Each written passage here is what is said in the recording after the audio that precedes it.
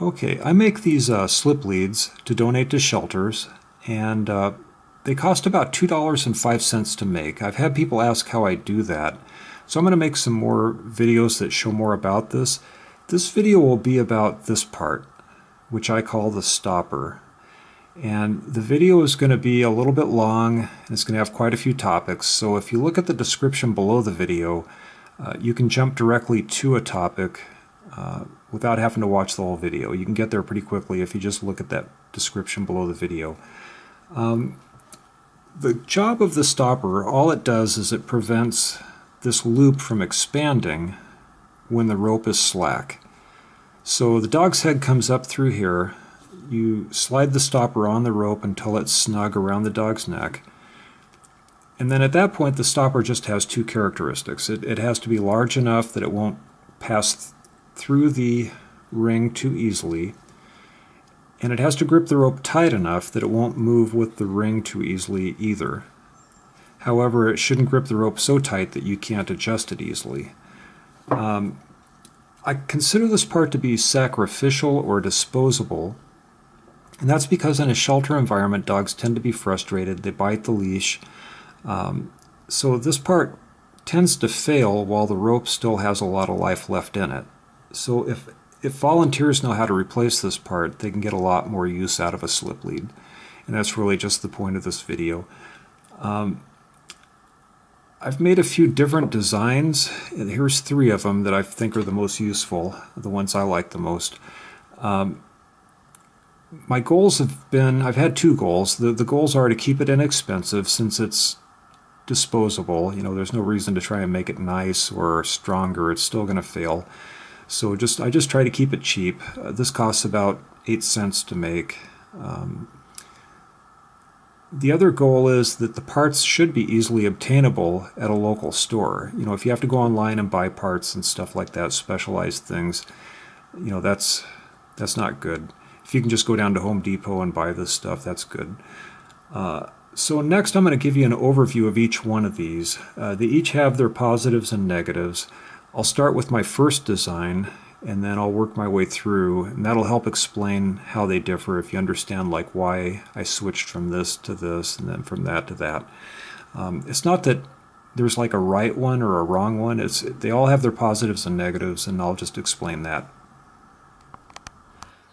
I may sound obsessive about these stoppers, and that's because I've really been frustrated trying to find one that I really like, and this was the first one I made.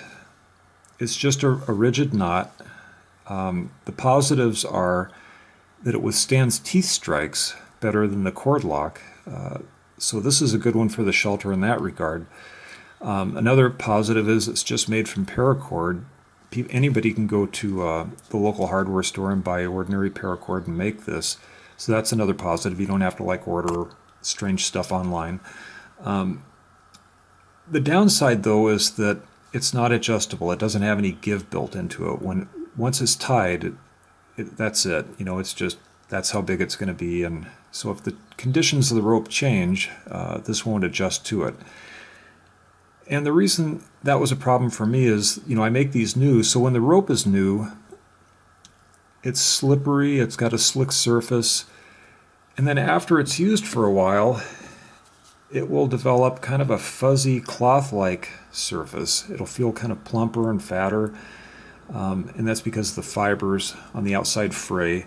And I think that adds friction to this. So the problem I was having is that initially it might have felt too loose, and then after some use it might be too tight.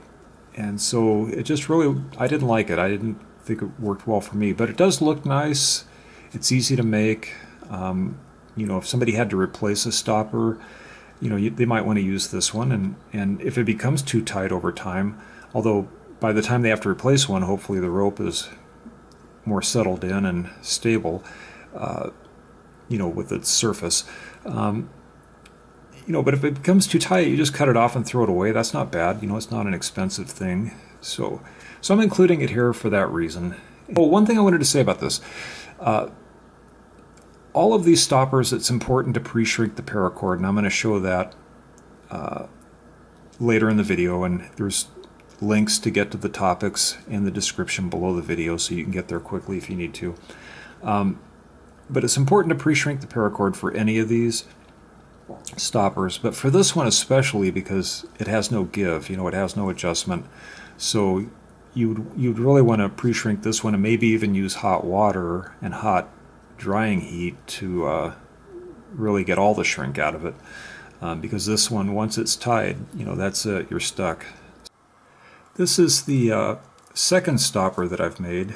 It uses a Cordlock. And so what I like about this one, the positive, is that it's infinitely adjustable.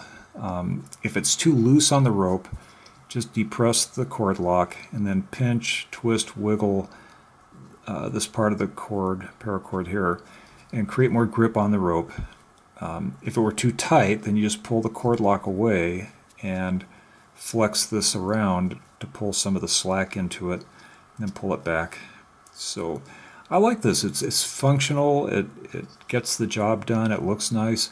But in a shelter environment where the dogs bite the leash out of frustration, this plastic I don't think holds up as long as you'd like it to. It's vulnerable to the teeth hitting it, and it'll break pretty easily. So I don't like it for the shelter environment. Another downside is that you can't find this part locally. So if you wanted to replace these, you're going to have to buy these Cordlocks online, and that's kind of a hassle. However, I will say, anybody local to me, I have found these at Tempe sales on Broadway Road west of Mill Avenue. But for most people, you're not going to find this locally. And I put in the description of this video, below the video, I show where I buy these, where I buy them, where I found the lowest price. But I buy in bulk, so that may not be suitable for most people who just want to make this for home use. I do like it though, it looks nice, and that's why I'm including it in the video. It's nice for well-behaved dogs for home use. I still use it at home, and so some people might want to use it. It's handy. This is the third stopper I've made, and it uses ordinary vinyl tube from the hardware store. And I only started using this recently, so it's a little too soon to fall in love with it. Maybe there's something I haven't discovered yet about it that's not good, but so far I really like it. I think it's going to be perfect for a shelter environment. It's flexible. It's got some give to it. This is flexible, and so unlike that rigid knot, if it becomes too tight, this is going to have some give that will allow it to open up and accommodate that. The tubing is more durable than that Cordlock, so it's going to take teeth strikes much better. It's made using parts from the local hardware store. You don't have to go out of your way to source things like that Cordlock. Ace Hardware sells this tubing by the foot. Lowe's and Home Depot both have this. I forget if they sell it by the foot or not, but you can buy 10-foot coils or 100 feet. You can buy it on Amazon. That's where I found the lowest price so far, and I'll put that information in the description of this video where I found the lowest price in bulk. And that that adds up for me. That's another positive. This is the least expensive stopper to make, so for me that adds up over time. I haven't talked about this part yet, but this is another positive with this, is when you melt these ends, these paracord ends, it's quite possible to get some snags, some sharp edges around here that'll snag the fibers of the rope. And so I talk about that later in the video where I show you how to melt this. And again, table of contents in the description of the video. You can jump there quickly. The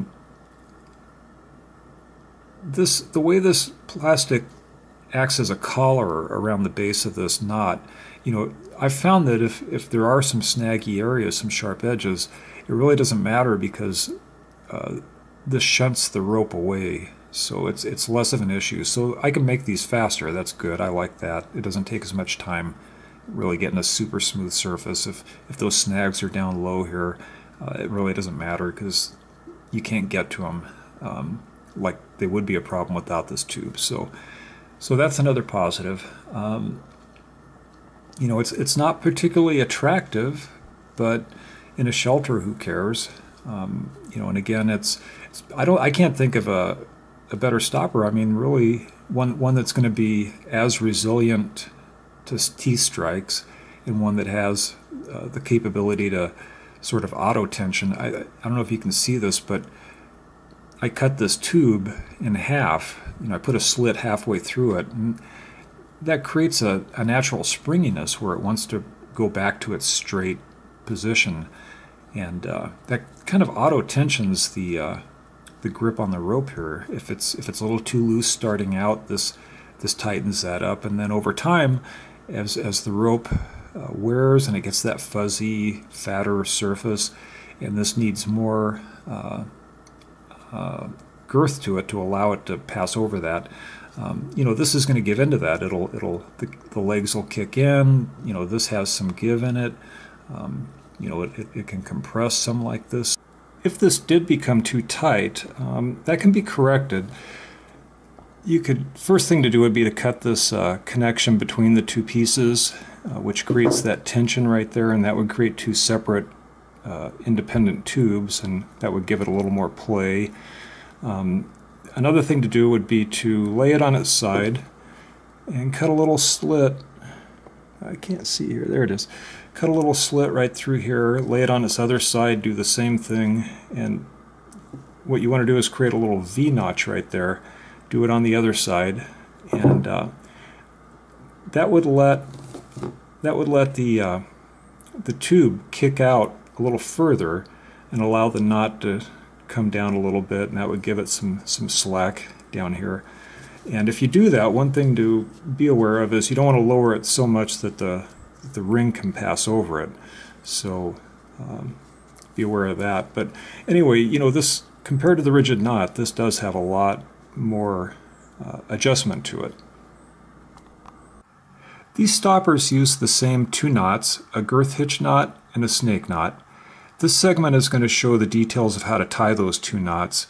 The next segment, I'm going to make each one of these individually and show maybe how the knots might be a little different or how to do it. But you know, the basics of how to tie these two knots will be in this segment. It's important to pre-shrink your paracord. You know, it's not as important with this one because you have so much adjustability. With this one, it's critical because you have no adjustability. Later in the video, I show how I pre-shrink a large quantity of paracord, and I also show how I cut a large quantity of paracord to save time. So again, the description of the video, you can jump to any topic. To make the girth hitch knot, I start with the slip leads loop on my left side, and I do that just for consistency so they turn out the same way. You don't have to do that. One thing I want to point out though right here is that if you're making these and you thread the handle through this ring, there's two ways to do that. And you want to make sure you do it the way that gives you the smooth side on the inside of the loop. If you did it the other way and this corner was on the inside of the loop, that wouldn't feel good on the dog's neck. Okay, so and again, it's important to pre-shrink your paracord. This is 20.5 inches of paracord, but that doesn't matter. You're going to use different lengths for the different stoppers, and we'll get into that later. So what you want to do is, you know, fold it over like this and have this loop, put it under the rope, and then put the two ends through and just pull that tight. That right there is a girth hitch knot. So it's pretty simple. I like to leave one end a little longer for me, this end. This will help when tying the snake knot at the end. If you were left-handed, you might want to have that side longer. Okay, so now I just go around again, make a loop, go through it.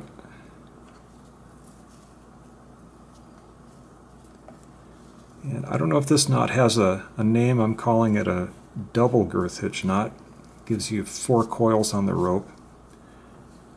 So that's it right there.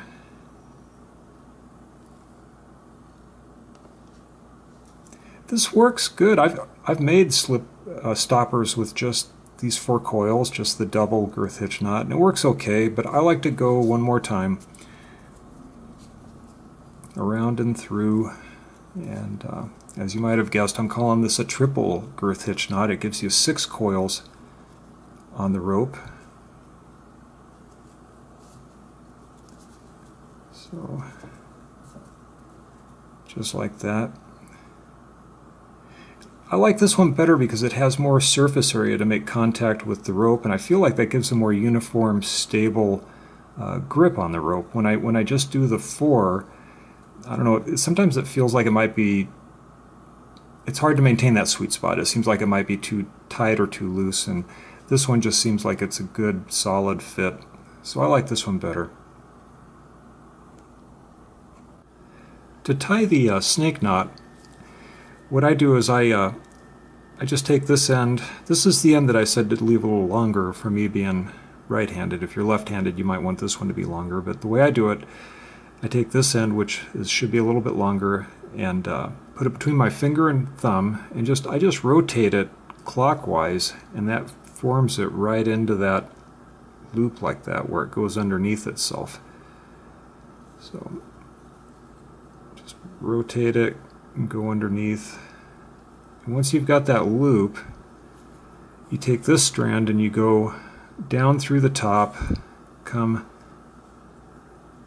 up from behind. So we've got that right there, and you're going to come up from behind and go back down through the top again.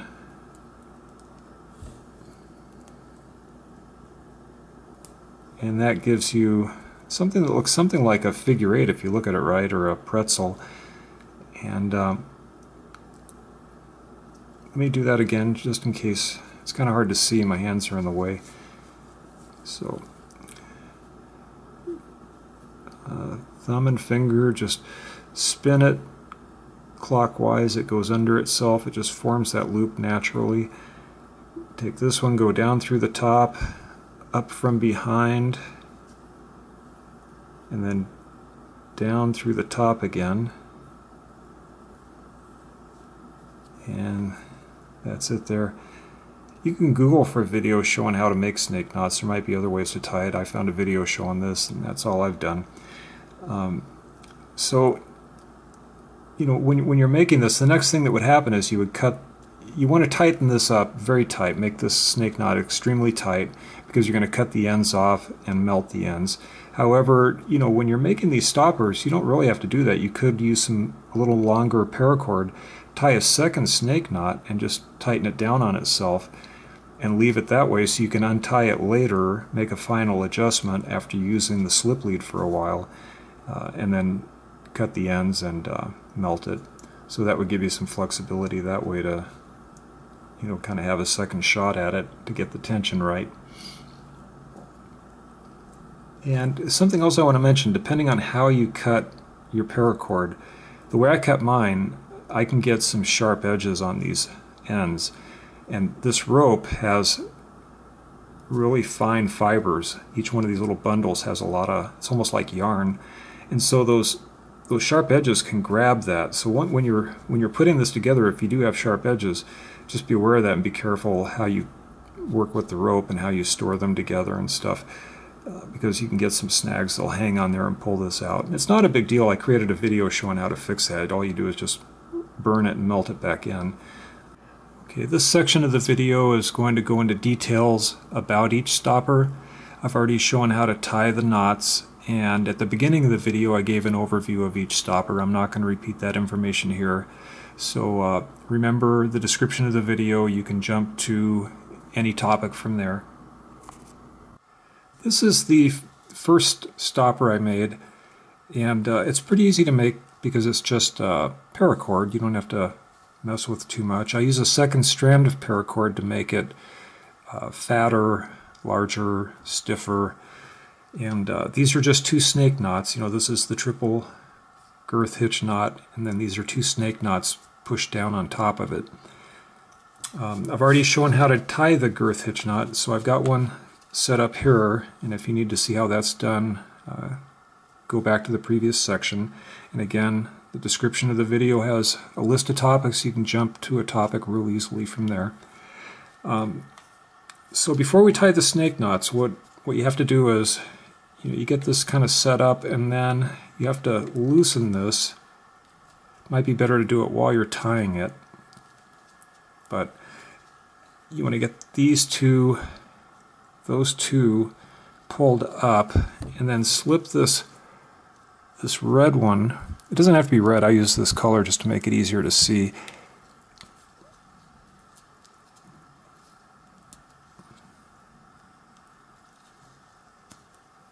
There it is.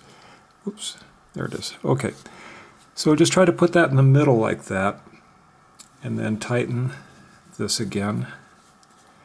This stopper takes some practice to get right, because you have to kind of get the tension on the rope, the grip on the rope, just about where you want it, and so it takes a little bit of experience to be able to do this quickly. So that's that. So now what we do is we tie the snake knot, and I'm not going to go into a lot of detail about how to tie this. I've already shown it in the previous section, so you can look at that. But you get it set up, you get it into that figure 8. So there's that. And there's kind of a natural, like, higher hole and lower hole, right? This one's a little higher because this strand comes out the lower half of it. This strand comes out the upper half, so there's kind of a lower hole there. And anyway, you just put one end through there, one end through this one. And now this is where it can be a little bit time consuming if you're making a lot of these. That's one thing I didn't like about this one too. Be sure to see the overview for these stoppers at the beginning of the video, because there's some information there that I don't repeat here. So now you're going to kind of pinch and wiggle and walk this snake knot down, and at the same time pull these two strands up. Tighten them. So you want it to look about like that. And again, what's tough about this is as you're doing that, it may get tight on the rope, so you may have to loosen the girth hitch knot on the rope and then work on it again some more. It's kind of a balancing act, because you're pulling against, like, the center here against this part, and also the outer edge where the outer part of the girth hitch was at, where it ended. So you're kind of working against two parts of it and pulling it together. So that, to me, looks pretty good just for what I'm doing here. And because that was sort of like the top oriented hole and this was the bottom oriented hole, I flipped these red ones out of the way in that direction and do another snake knot.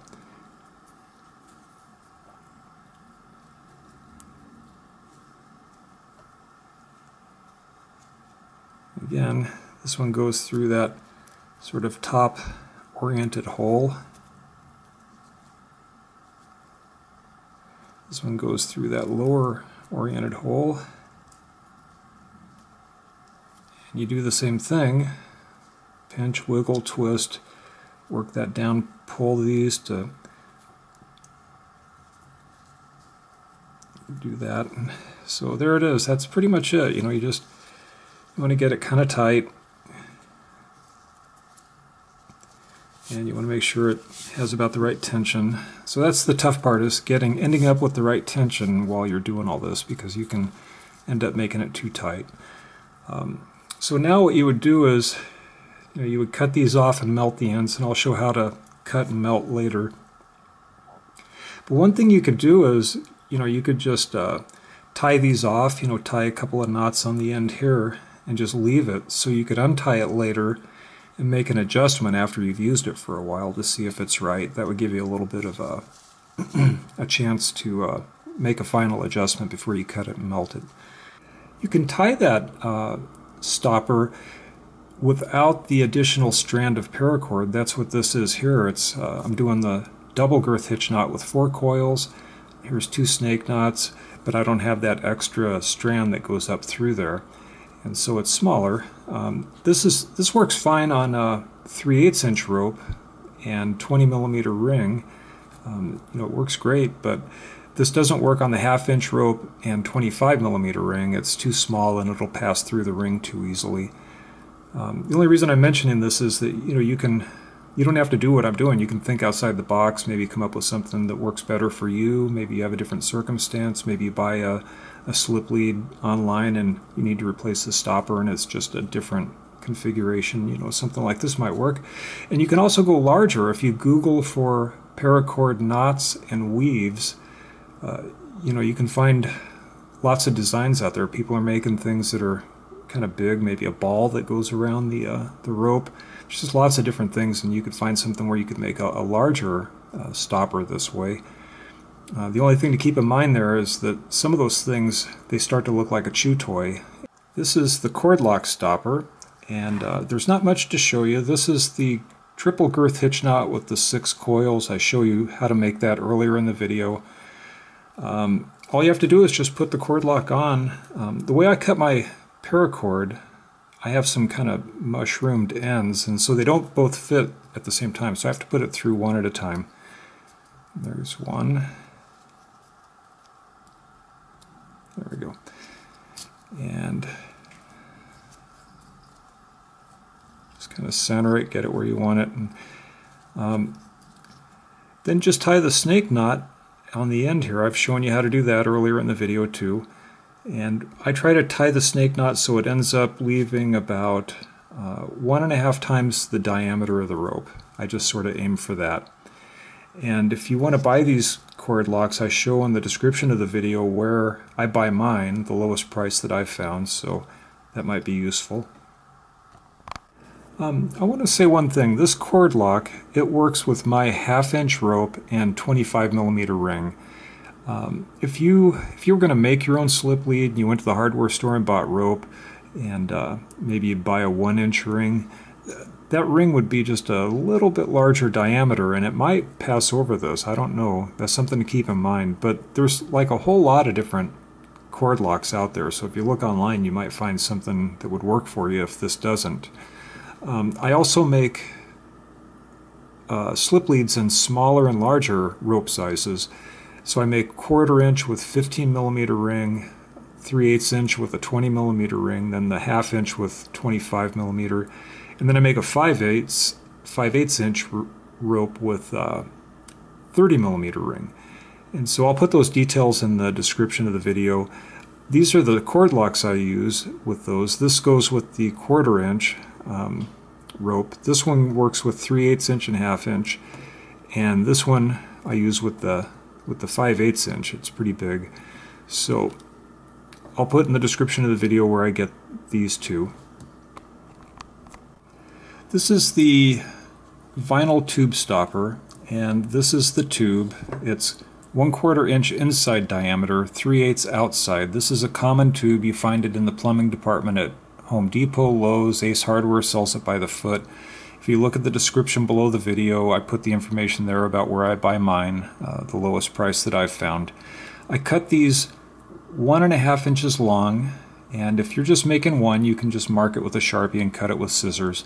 But if you donate slip leads to a shelter, if you make quite a few of these, I have an idea about how to cut these, a large quantity of them, quickly, without much effort. And I'm going to put that at the end of the video, so if you want to see that, you can look at the description below the video and jump directly to that topic.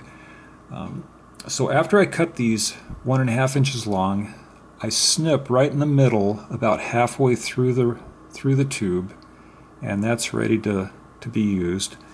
This is the triple girth hitch knot, and with the 6 coils. I show how to make this earlier in the video. You can look at that. This is made with 20.5 inches of paracord, and it could be a little less. The ends end up being, there's a little too much excess at the end to cut off, so this could be less, but that's how this one is made.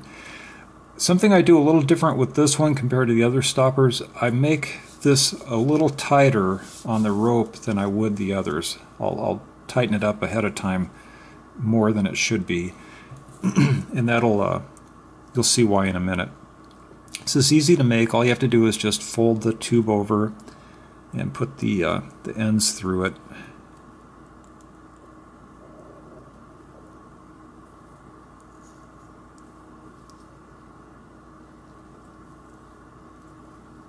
Alright, there it is. So now I would just tie a snake knot here, but before I do, I want to show you something. This tube has a tendency to want to go back to straight, so while you're tying the snake knot, it could walk up on you.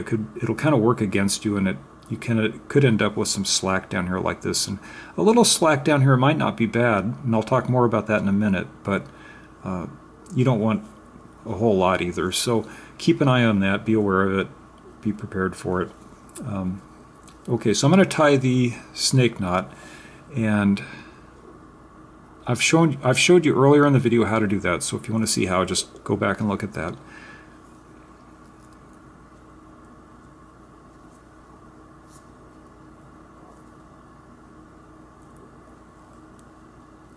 Alright, so there's a loose snake knot. Double check, make sure that these legs didn't creep up and kick out, and that you don't have slack down here. And now what I do is I just put these between my finger and thumb and just pinch and kind of twist and walk it down. Just wiggle it and walk it down to the tube. And you know, you can't really tighten this knot against the tube super tight, because once it gets to that point, the knot starts tightening against itself. So there's a limit as to how far you can go with this, and that's why I put the extra tension in the girth hitch knot.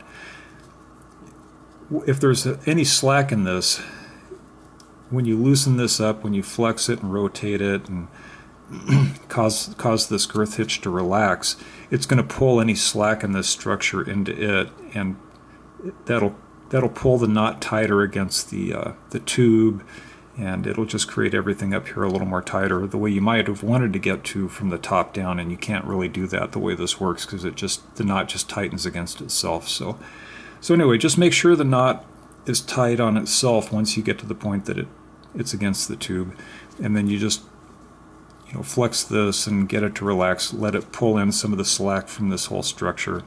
So it's a balancing act. It takes a little bit of practice to find the right starting tension, and how far down you can get this knot onto the tube, and then you just let everything kind of come together after that.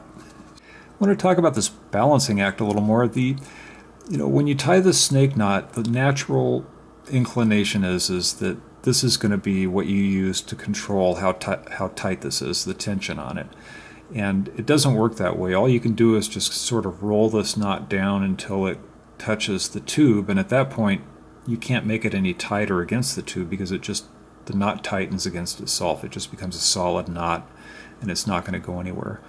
So that's why with the girth hitch knot, if you make it a little bit tighter than you think you should, then when this is tightened, you can relax this girth hitch knot, and that'll pull the slack into it. So instead of, you'll get where you wanted to go, you just didn't do it from here, or you did it from here, and that takes some practice to know what that starting tension is to end up with the tension you want. There's a couple other things you can do too, like this tube, it's almost like an auto tensioning device. If there's any slack in this cord, the legs just kick out, and it takes up that slack and maintains a reasonable tension on the rope. So you could leave a little slack. There may be reasons to leave a little slack in this. Let the legs kick out a little bit, and don't just make it straight like this. Let it come out, and let the paracord kind of curve around a little bit into there. And I don't think you'd really notice it. It doesn't seem to be a problem doing that, because the legs just go out a little bit further, and they take that slack up for you, and you don't notice it in this being looser. And maybe one reason to do that would be, like, this is a new rope. The surface is smooth. There's not much friction. After this rope is used for a while, the outer surface of fibers are going to fray and break, and it's going to have a cloth-like surface, kind of fuzzy, and it's going to have more friction. So at that point, this girth hitch knot needs to enlarge a little bit, and so if there was some slack built into this, that slack would go into this and make it easier for that to happen. You know, you can also control how springy this is. If you cut that snip, when you snip right in the middle here, if you make that deeper, then this will be less springy. It won't have as much power to the spring. And if you make it a shallower snip, then it'll have more spring to it. It'll want to go out with more force. So you have some control over that. You can adjust that too.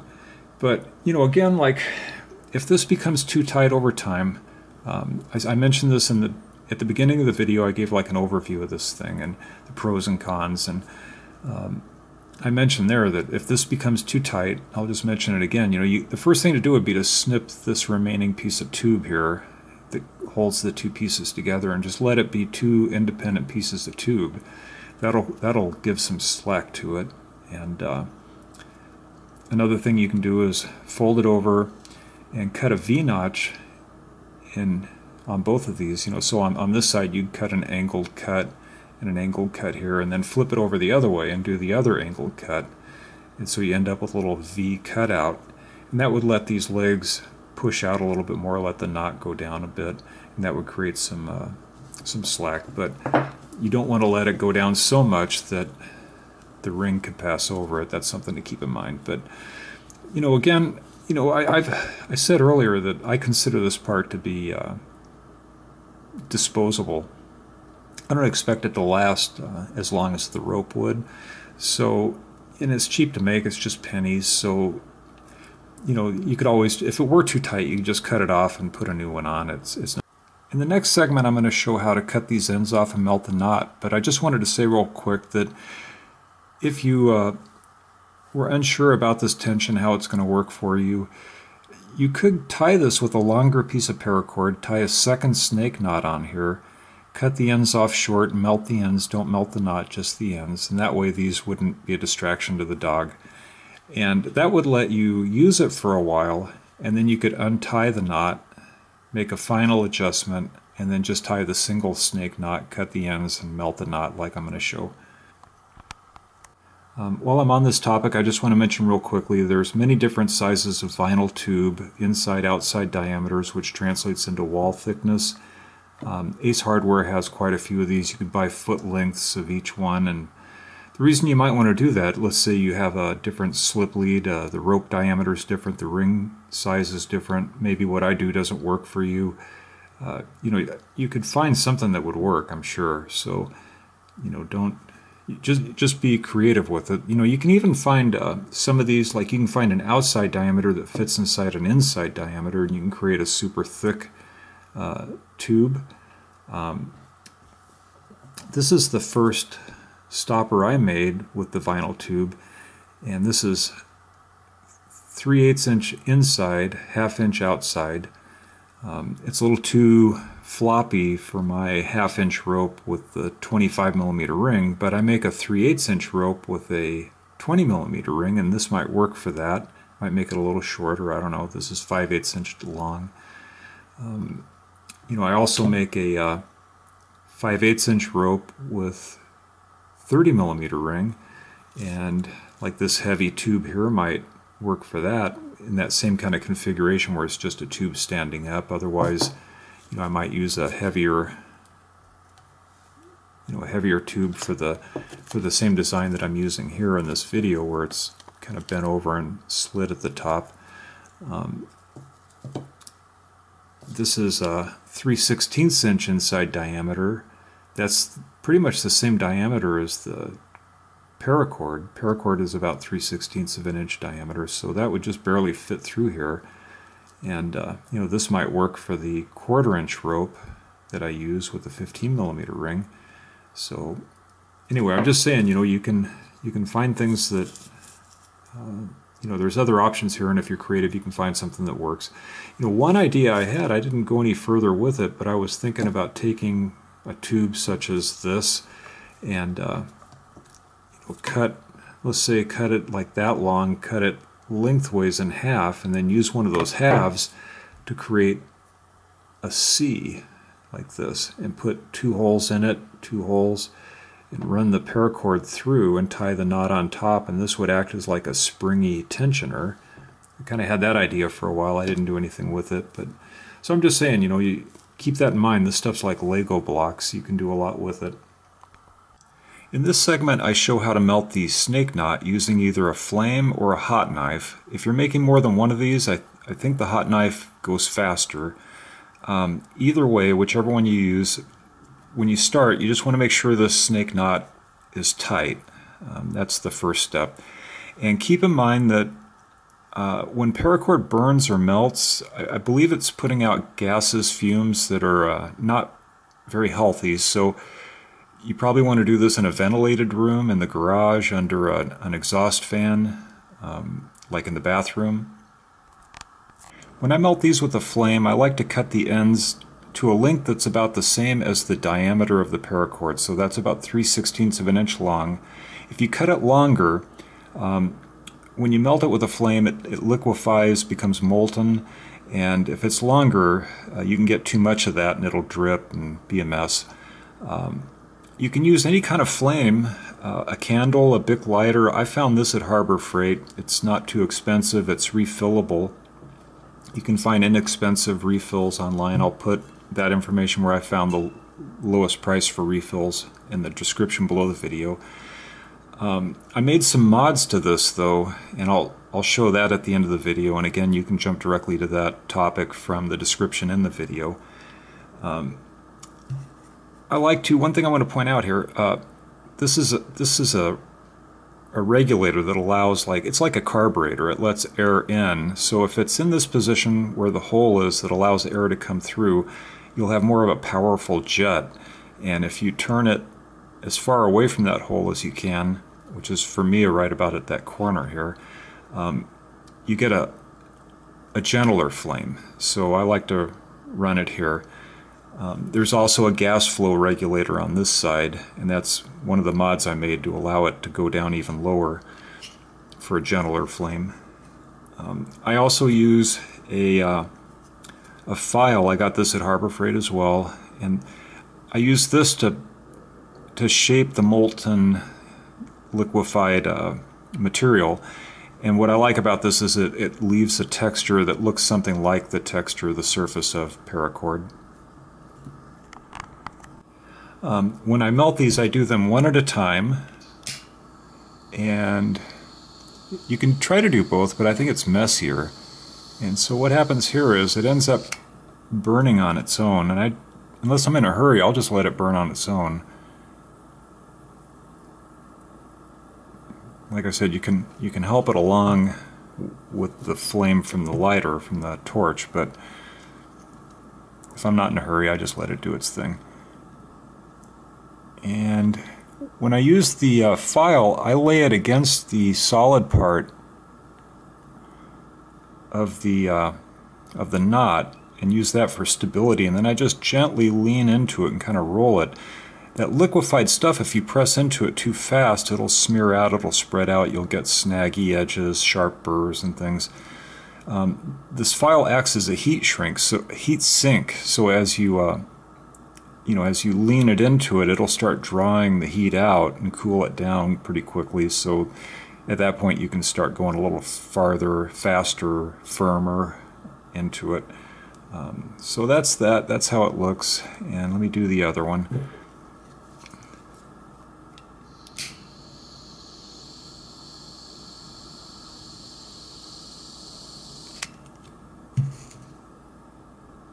Oops, not enough. That's another mod I did to this lighter, is if it has a little safety trigger that you have to engage each time you strike it, and that gets old after a while. So I disabled that so I can just strike it easily. And again, I show that at the end of the video. And there's that smoke I was saying might not be healthy. So now I just lean that, like I said, I place it against the unmelted part for stability, and then I just start leaning it slowly into the liquid, and as that steel sucks the heat out, it'll solidify faster, and then I can lean into it, press it more firmly, roll it around. So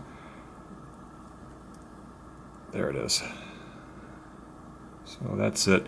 Now, one thing to be aware of is you can create some snags on this, sharp burrs that'll catch on the rope, and you know, if you had 2 or 3 of these together, the leashes, you know, if you had them side by side, this like packaged in a bag or something, those burrs would catch on the fibers and pull them out. So, but this one looks fine.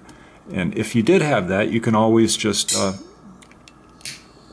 you know, hit it again, and you don't even, ooh, ouch! You don't even have to use the file. You can just tap it with your finger and, you know, knock down the burrs. This is a Hotknife. I bought it at Harbor Freight. It's not too expensive. It's not really made to be used this way, mounted to a board. This is a 1x12 board, and I screwed it down onto the board for stability so I can use both hands and I don't have to hold this thing. Another change I made is it comes with a momentary button, and it stays on as long as you hold that button, and when you let off, it turns off. That doesn't work well in this case either, so I used electrical tape and just taped that button down so it comes on when I plug it in and it stays on until I unplug it. It has a temperature dial right here, and it goes from 1 to 5. I set mine between 4 and 4.5. If I go higher than that, the heat from this, it can be too hot. It can melt the paracord too fast, too runny, and the radiant heat from this can, you know, melt other things around the paracord as well. So 4 or 4.5 works well for me. When I cut these, I cut them a little longer than when I use a flame. This is about 1/4 inch to 5/16 of an inch. It takes about a minute to warm up to reach full temperature, and I melt these one at a time, just like the flame. You could do 2 at a time. It smokes more than the flame too, so again, this might be something to do outside in a garage. I don't think these fumes are very healthy. It doesn't liquefy as much as the flame, so you can kind of lean into it heavier, faster with this file. And so there that is. And now we'll do the other side. I think this goes faster if you're doing quite a few of these. You know, if you're making a dozen of them, this goes faster than the flame. All right, that's it. There's a little bit of a burr here on each side, but this plastic tube sort of shunts that away, so I'm not going to worry about it. Again, you know, be careful about burrs though, because they can snag on the rope, just like I said when I showed how to do it with the flame. This is how I pre-shrink my paracord. I bought this bucket at Lowe's. I like it because it's wider than most buckets this size. It's not as tall, so I thought that made it a little easier to work with, and you know, maybe allowed some better airflow for this to dry. But I unspool like 100 feet or 1,000 feet of paracord into this, and I use this PVC pipe. I mounted this in the center, and that helps keep it wound correctly so it doesn't tangle up when I'm pulling it out. I drilled holes all around the side. There's holes on the bottom, and you see here, this one thing I don't like about the bucket is that the plastic's kind of brittle, and so it cracked a lot, or cracked a few times while I was drilling, and that it doesn't bother me. I don't care. But I drilled one hole in the center here for the pipe, and I use these PVC fittings. This is a bushing. It goes from female thread to a slip joint here for the pipe to slip into, and then I use this threaded plug. So this goes inside the bucket, this goes on the bottom on the outside, and then I have a 3/4 inch washer. I forget if it's just an ordinary washer or a fender washer, but I have one on the inside and one on the outside. And I also forget if I had to do this, but these things aren't meant to thread in and tighten all the way down. So if the pipe wasn't solid, you know, if you couldn't tighten it that much to get a good solid fit on the bottom of the bucket, you might have to use a hacksaw and cut through this, maybe both ways, to allow it to flex open so this can thread in deeper into it so you get a good tight fit on the bottom. But anyway, that's that. There's the washer there. There's one on the inside as well, and that just helps it not stress the plastic as much so it won't crack. Anyway, so I have a second one of these without the holes, and I slip this inside that one. I fill it with water just out in the backyard with the hose, let it soak for a while. I might, you know, kind of help it, and then I just pull this out and let it drain, and then I just leave it in the backyard to dry for a couple of days, and again I might fluff it up to try and help it dry. So, you know, it's pretty simple, and you know, you can do a lot of paracord at once. The only possible downside is that hot water and drying with heat might cause it to shrink a little more, so depending on which stopper you're using, that might be an issue. But anyway, once it's dry, then I can start cutting it, and I've got another video coming up next showing how I cut this stuff quickly, a lot of it at once, quickly. Made this frame, and right now it's just C-clamped together because I've been experimenting with different stoppers, so I haven't really nailed it down into a permanent frame, but eventually I intend to use these corner braces and cut these pieces off flush and, you know, make a real frame out of it. But the idea is, there's the start of it right there, so you put that kind of in the middle somewhere and then wind the paracord around this frame. I would go all the way down, but I just stopped here for demonstration purposes. And then maybe I've just been using like a metal ruler, put that in the middle, and that just serves as a guide to stay in the middle. Eventually though, whenever this is a full frame, I intend to use a sheet of metal like this. You can get this metal at Home Depot or Lowe's. They have it in the roofing department. This is called flashing, and they sell it there. It's like $2. It's really cheap. But anyway, this would just protect the background, whatever you're doing, because the way you cut it, again, that hot knife, earlier in the video I showed the hot knife. This is another one. The other one's mounted to a piece of wood. I use this one to cut the paracord. And you just draw it.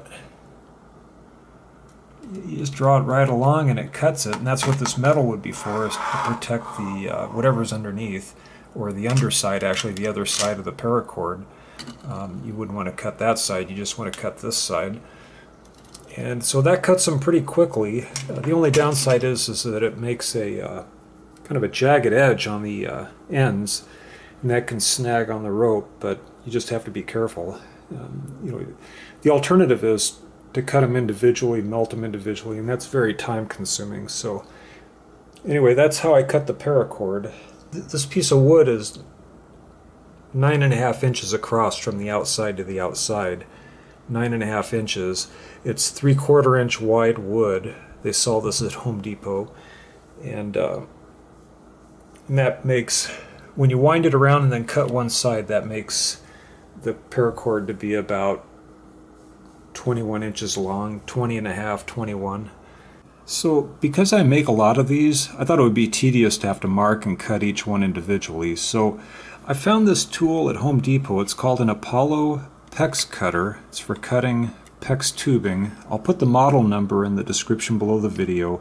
There's different brands, all the same kind of cutter. They're not very expensive. However, you will find some of these pipe cutters that have a ratcheting handle. You have to pump it a few times before it cuts, and that's for cutting thick PVC tube. You don't want to use that. That would be a hassle, having to operate the handle multiple times to get a cut. The first thing I did with this is I wrapped the tip of the blade with 3 layers of duct tape, and that's because that slot that it goes into is kind of wide and it had some movement in there. So I thought this would help keep it centered and give a more consistent cut. And it cuts the tube fine, but my goal is I want to automate this where I don't have to mark the tube. I just want to be able to cut it and just have it cut the right length all the time. So I made this out of the same wood that I made the PARACORD cutting frame. It's 3/4 inch square. You can find this at Home Depot. It's not painted though. This is from something I did a long time ago, and I just found it in the garage and I made it out of this. I cut this piece long enough so that when it's up against the edge of this cutter, that's 1.5 inches from the blade to that washer, and the washer is just screwed onto the end here. And so when you're making this, if it's too long, you can just sand the end off until you get the right length. If you go too far and it's too short, you can put a little washer underneath this one to space it out a little. You want this to be, you don't want this to rise above the edge of this, because then the tube would catch on it when you're pushing it through. You want it to be just a little bit lower, and you can sand the bottom of this and lower this block of wood until you get it to where you want it to be. Same thing over here. I drilled a hole. It's one size larger than 3/8 inch, which is the diameter of the tube. And again, you want that to be just a little higher than this this ledge. If it were down below it, then it would snag as you're pushing it through. It would kind of catch here. And you can adjust that by just sanding the bottom of this. What I may do on this though is I may use a countersink bit that would sort of bevel this edge so it's a little easier to get the tube in there. It would kind of funnel into that hole. So ultimately, all this stuff is just glued together. I just put wood glue on the pieces and put a clamp on it and clamped it together and let it dry. That should be strong enough. But what I'm going to do eventually when I'm ready is I'm going to epoxy this tool into this wood. And probably not epoxy, it'll be a JB weld. I think that's stronger than epoxy. But anyway, I'm going to just put it into a bed of epoxy, on the sides and on the bottom. And then it'll just be one tool all together. And hopefully what I could do then is, just holding the tool with this attached to it, I could just push the tube through until it hits that washer, snip it, do another one, snip it, just over and over again. I should be able to not even have to look at it. I could just watch TV and fill a bucket full of these things. Something else I plan to do is cut 2 more of these blocks this same length and glue them on the side right here, but a little bit higher, just to create a channel so that tube stays in this area here. It tends to kind of curve off one way or the other. I said I modded my Harbor Freight micro torch, and the easiest way to show that to you is this is one straight out of the box. And the first thing I didn't like is that you can't ignite it without pulling this trigger down. And then when you do ignite it, the trigger goes back up, or this little safety goes back up. You can't do it again. So if you use it the way I do, you're doing this a lot, and that's not fun. So the first thing I did was I cut a little piece of a matchstick, a wooden matchstick. I cut a little piece off the end, and I stuck it down inside there, and that just keeps this pushed down so it doesn't keep going back up. I think I put some wood glue or epoxy on one side of that matchstick, and not the part that touches this, the part that touches this part. This is stationary, so that helps keep it in there. And one thing I want to say is, if you do this, remember, there could be a safety hazard if you have kids in the house and you don't want them doing this, or if you traveled with it and there were a risk of it accidentally pressing and igniting, like in your luggage or something, that would be a problem. So the other thing I didn't like is, in the video I told you about this carburetor, this air hole right here. When you allow maximum air to come in, the flame is like a real hot jet torch. And for me, I turn this about to here, and that creates the gentlest flame. I just noticed with this one, the hole is here, so evidently they're all different. And so this one would probably go about here for the gentlest flame. But what I wanted to point out is you can also reduce the flame by reducing the gas flow, and there's a little protrusion right here that hits the edge of this cover, and it won't go any further. And so if you remove the sticker, it reveals a screw, and you can take the cap off. There's nothing in here you want to mess with, but you can cut away part of this edge, and that'll let that thing turn further. And so one thing also I want to mention, it's real easy to put this on backwards, and it'll kind of almost go on, and you'll spend a lot of time trying to figure out why it won't go on. And I just did that a few minutes ago. Okay, so with this thing here, what I like about this is when you refill this, when you use the butane and fill this up again, the added pressure causes the flame to be stronger. And that's one reason I wanted to be able to go lower with this, because when it's full, sometimes that flame's a little more than I want it to be. So as the pressure decreases, as the fuel is used up more, the flame will go down, and then that's when you may want to turn this up. And sometimes it'll be so far down that you can't reach this thing, and you'll have to use a little tool like this to pull it up. So anyway, so far this has worked really well for me, but one thing I also want to mention, if you do have the fuel really low and you have a problem with it not igniting, that may be that the fuel doesn't have enough time to build up in here before the igniter strikes. So if you listen to this, you can press it halfway and you can hear the gas flow. And so that would be the solution. If you ever have a problem where, especially when the flow is low, if you ever have a problem where it won't ignite, it's probably because you're doing it too fast. Just go like halfway, let that fuel fill in here a little bit, and then click to ignite, and it should work.